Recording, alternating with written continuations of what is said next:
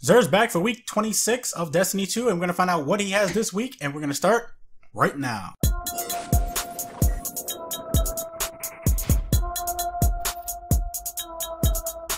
What's up guys, Reckless here, welcome to Guardian Watcher. If it's your first time here and you love Destiny and learning all things about the game, then subscribe and click on the bell, that way you guys don't miss out on anything. So, Zer is located on Nessus by the Watcher's Grave. I'm going to mark him, and we're going to see what he has this week. Zer! What's up, dude?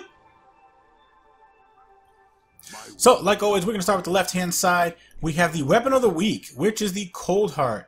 It is an exotic trace rifle. In terms of perk on this is Cold Fusion, which this weapon shoots a steady cold fusion powered laser. Then we have extended barrel, enhanced battery, longest winner, which Cold Heart's laser does exponentially more damage the longer it remains on the target. And then we have hand laid stock, and like always, all exotics come with a weapon attack mod of 5. If you guys don't have this, go ahead and grab this. Definitely one of the top tier exotics for PvP. For PvE. Has been since it came out, since Destiny 2. So by all means, go ahead and grab it. I'm probably gonna rate this a 1.5 to tier 2 in PvE. And in PvP, it's really not that good. It's decent, but it's probably more likely going to get a 2.5 in PvP. Next exotic we'll be going over is the Dragon Shadow for the Hunter. This comes with 1 mobility and 3 resilience. In terms of perk on this is Wraith Metal Mail, which grants increased movement and weapon handling speed for a short time after dodging. Then we have Plasteel Reinforcement mod, Restorative mod, as well as Void Paragon mod. Now this is an okay exotic for a hunter, but there are better exotics out there for PvE as well as PvP.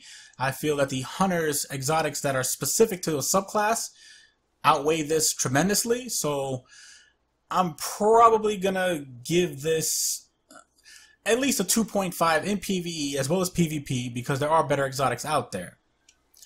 Next exotic we'll be going over is the Hollow Fire Heart for the Titan, and this comes with 2 mobility as well as 2 resilience.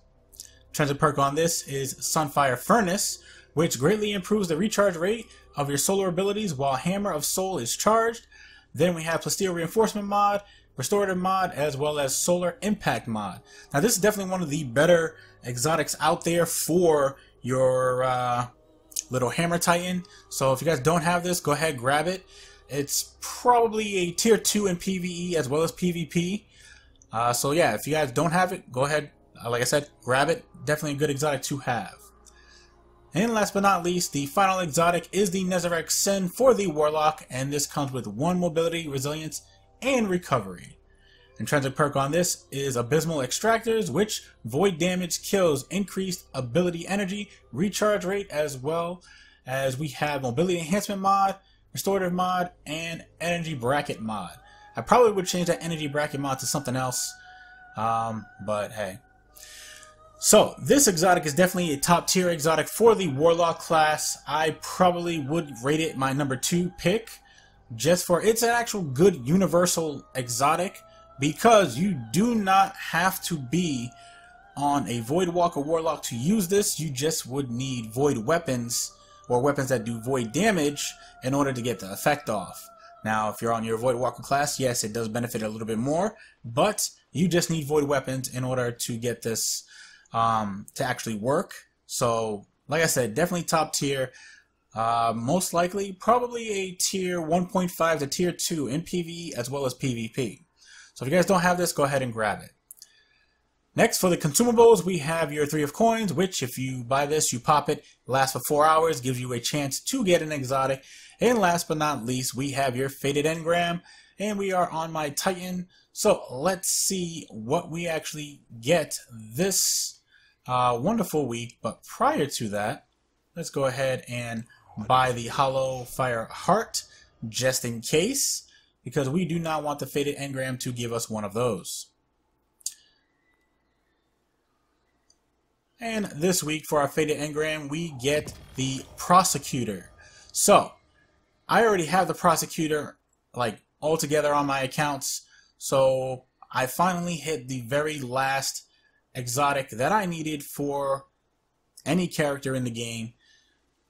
Hollow Fire Heart was probably the last exotic I needed for my Titan. And if you guys enjoyed this Destiny 2 video, then feel free to watch these other 2 videos. You never know, you just might like them. And if you do, leave a like, share them, and then come back for more, because you know you want to. Thank you guys for watching, and remember, less guns doesn't mean less crime. And I will see you guys next time.